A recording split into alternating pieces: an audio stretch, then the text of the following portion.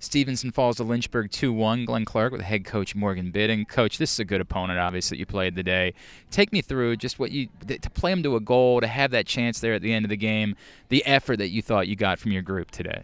Sure. So proud and pleased with the effort that they gave today. We competed, we were composed, and we were strong on the ball, and it really showed. Defensively, to have to withstand that many corners and that many opportunities, what do you say about your defense to hang in there, to only allow the two, and to do the job that they did?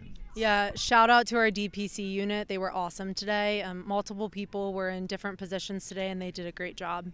And then, Riley Leakway seemed to stand out to me today. Her effort, and she really seems to be putting together a really nice season.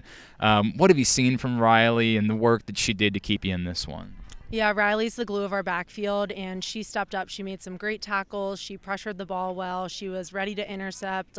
She really held us together in the back today, and super proud of her and our whole defensive effort. Coach, we can see the progress. Obviously, it's the team that's getting close. I know you're getting closer to the start of conference play. Thank you for taking the time. We'll see you back out here in about 10 days. Thank you. Appreciate it. It's Morgan Bidding. I'm Glenn Clark. GoMustangSports.tv.